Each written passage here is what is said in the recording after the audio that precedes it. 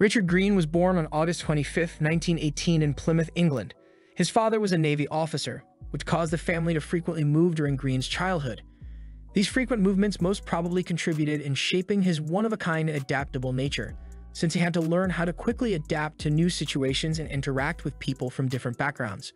Regardless of the constant changes, Greene was a bright and outgoing child who had a passion for the performing arts from a young age. He even took part in school plays and local productions, showing a natural talent for acting. After finishing school, Greene followed his dream of becoming a professional actor. He enrolled in the Royal Academy of Dramatic Arts, where the people around him recognized his unique acting talent. On completion of his studies and pass, he began working in theaters where he took various roles in productions throughout the UK. As a stage actor, Richard Greene quickly created a stunning reputation as a talented and versatile performer. He featured in a variety of productions, from Shakespearean plays to contemporary dramas. These skills would later on help build his career as an actor, where he would work with different directors, actors, and crew members on different productions. Greene's rise to fame in Hollywood was swift, since at the age of 20, where he got his first major role in the John Ford-directed movie, 4 Men and a Prayer. His performance was loved by many, and his on-screen presence stunned the audiences. Richard also took part in the World War II by serving in the Royal Navy Volunteer Reserve. His experiences during the war greatly contributed to his work later on as an actor. From there, Greene quickly became high in demand for various leading roles, starring in quite a number of films in the 1940s and 50s. He often played romantic heroes who feared nothing at all, were charming and charismatic. He became a favorite to most female movie enthusiasts countrywide. Richard Greene also had the opportunity to work with some of the greatest actors in Hollywood in his career. Sonja Henie, Loretta Young, and Spencer Tracy are examples, and working with them was a great honor for him. He also worked with child star Shirley Temple in the 1942 film Miss Annie Rooney, which was one of her last films as a child actress before she began taking up more mature roles. Greene also featured as Robin Hood in the 1950 film The Adventures of Robin Hood, which is taken as one of his most iconic performances in his theater career, where he played the role of an iconic outlaw that fought against a corrupt sheriff and other villains. The film was great and considered a commercial success, which solidified Greene's status as a leading man in the industry. Initially, the role was supposed to go to Irish actor Patrick McGoohan, who turned it down. Greene was recommended for the part by the show's producer Hannah Weinstein, who had seen him in a film and was impressed by his good looks and charming character.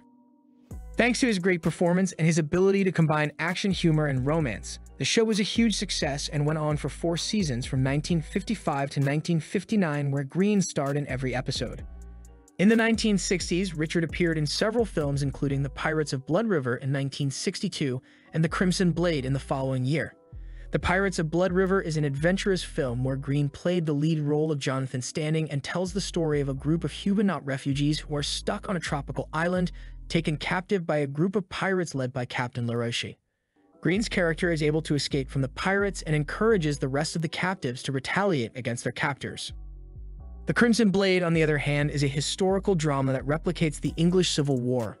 Greene played the role of Colonel Judd, a loyal confidant to King Charles I who fights against the parliamentarians. The film shed light on a number of battle scenes and also stars Oliver Reed and Michael Ripper. He also repeatedly played roles in the British television series The Troubleshooters, which reflected on the exploits of a group of engineers who work for an oil company.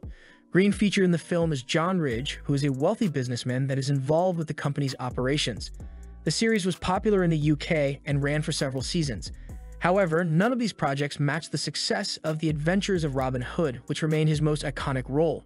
Regardless of this, he went on to work well in the industry and remained a great figure to many fans. In his personal life away from the big screens, Richard was involved in several romantic relationships and marriages. In the 1940s, he was shortly engaged to Swedish actress Anita Ekberg, but the engagement was cancelled in the long run. Greene went on to marry a British actress, Patricia Medina, in 1941, and together they gave birth to a daughter, whom they named Jacqueline. The couple had a rocky relationship, where they had many disagreements and frequent arguments. In 1949, Greene was involved in a publicized scandal where he was found in bed with the wife of another actor. This further strained his marriage to Medina. Despite attempts to make up for the mistake, the marriage finally ended up in divorce in 1951, and Medina went on to marry actor Joseph Cotten. Greene, on the other hand, had a string of relationships with various women, including actress Maureen Connell and socialite Caroline Lesser. In 1958, he married Beatrice Summers, with whom he had 1 child and remained married until his death in 1985. Richard Greene had an inborn passion for horse racing and even owned a number of race horses. He regularly attended race meetings and even became a licensed horse racing trainer in the early 1950s. He owned a racing stable in the UK called the Old Rectory Stables, where he trained his own horses and other people's horses. Some of his well-known successes as a trainer include the victory of his horse Salvo in the 1955 Victoria Cup at Ascot, and the win of his horse the Ace in the 1960 Cambridgeshire Handicap. Despite his success as a horse racing trainer, Greene was known to be an avid gambler. He ultimately had to sell his stable due to financial difficulties. However, his love for the sport never died, and he remained a passionate racehorse owner and enthusiast throughout his life. Richard Greene was a great golfer and enjoyed playing it regularly, and he used to play on some of the best golf courses in the world. In fact, he was lucky enough to compete in a few celebrity golf tournaments like the Bing Crosby Pro-Am in Pebble Beach, California. Greene had taken up memberships in various golf clubs, including the Wentworth Club in England and the Hillcrest Country Club in Los Angeles. He was said to have been passionate about golf, and he considered it one of his favorite sports. Despite being a very social fella, Greene was also a member of the Hollywood elite, which included being part of the exclusive Hollywood social club, the Rat Pack, which was formed by Frank Sinatra. Richard and Frank were close friends who were often seen hanging out together at several parties and events. Greene was also known to socialize quite well with the other members of the Rat Pack. The club was not only known for partying and socializing, but also for their contributions to the entertainment industry.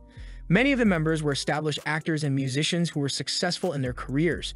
They also worked together on several films and television shows and were known for their sharp wit and sassy banter.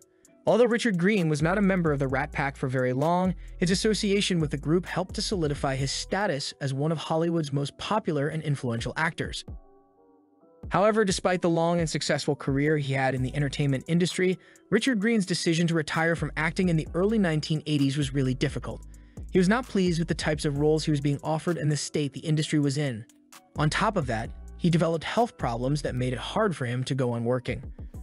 While at an interview with Los Angeles Times Magazine in 1982, Greene mentioned his decision to retire from acting, and that he wanted to be remembered for the quality of his work and not for hanging on to his career until the end. By choosing to bow out gracefully, he decided to leave the industry on his own terms, instead of being forced out due to a lack of work or health issues.